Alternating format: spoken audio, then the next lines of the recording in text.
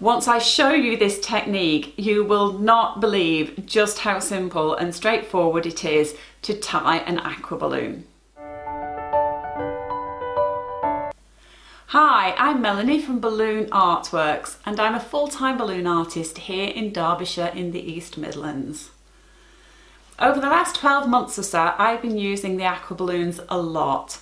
I really do love this product. They are so versatile and so very beautiful.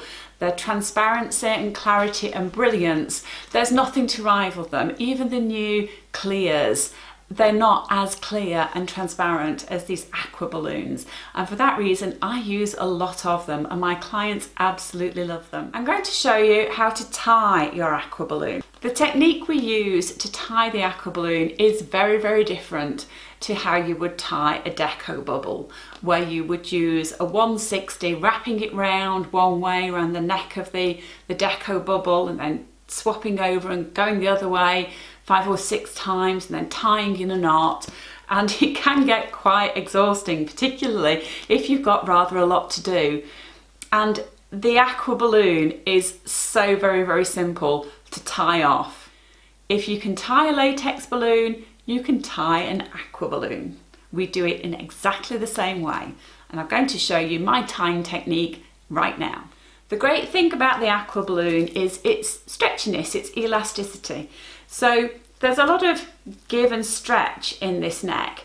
And what we can do is we can just tie it exactly the way we would a latex balloon. And the way I do that is I get hold of the neck, I pull it, I stretch it over my 2 fingers there, and I grab the end of that and I just pull it through. And that's it. And that is how you tie an aqua balloon. It really is that straightforward. And it doesn't matter whether you're tying a tiny one like this or whether you're tying the largest size that you've inflated to 31 inches or 80 centimetres. The way of tying is exactly the same. It's just as you would tie for a latex balloon.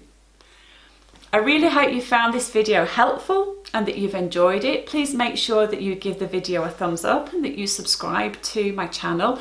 I will be bringing out more tips and techniques for aqua bubbles and other decor ideas and tips.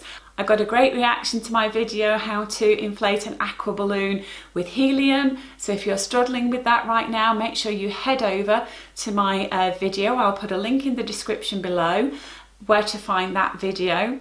I brought out a series of training videos just for the aqua balloons fairly recently.